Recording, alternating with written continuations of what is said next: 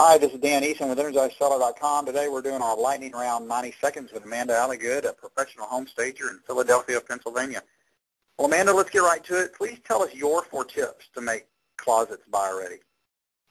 Sure, Dan.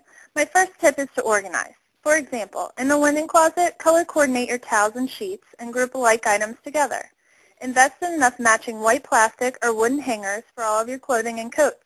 This will make your closet appear clean and organized. If space permits, canvas shoe racks that hang from the clothes bar are a great way to organize shoes and get them off the floor. My second tip is to clean out. Even if your closets are large, clutter can make them look smaller. You should remove anything that doesn't belong in the closet. Boxes of photos, stuffed animals, or any other items hiding in the closet make the space seem limited, and they should be packed away. Remove 3/4 of the items in your closet. This will give the appearance that they are so large they can't be filled. Also, pantry closets should be cleaned, organized, and only half full. Tip 3, create more storage by going up. If you have room above your clothes bar, add a shelf to create more usable space, which you can use to store a few neatly folded sweaters and storage bins for loose items. Tip 4, spruce up your closet doors. If necessary, closet doors should be cleaned and freshly painted. Remove any worn-out mirrors or old hooks hanging from the doors and update the hardware.